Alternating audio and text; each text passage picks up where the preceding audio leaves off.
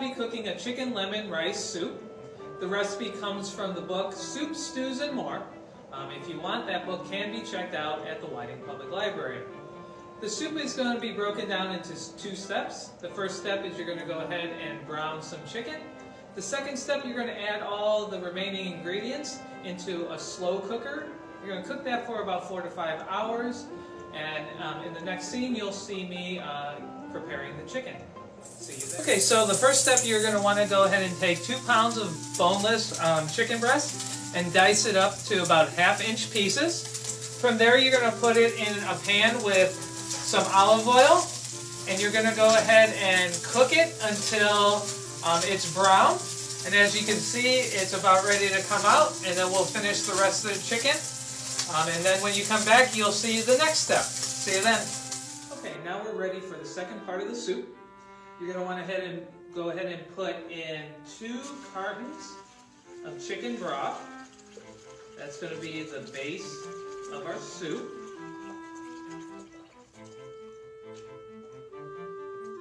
You're just going to put that right in your slow cooker.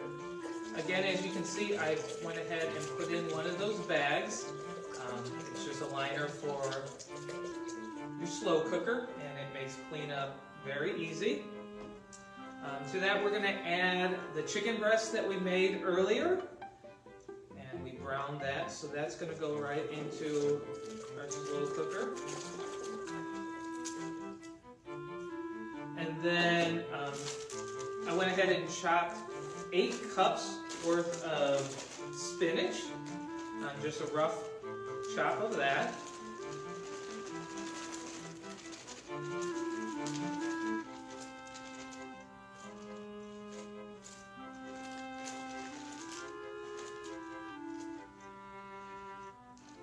Okay, to the spinach, we're going to add 2 diced carrots,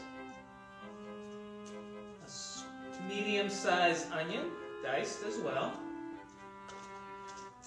3/4 of a cup of lemon juice, and then we're going to add a teaspoon of ground black pepper,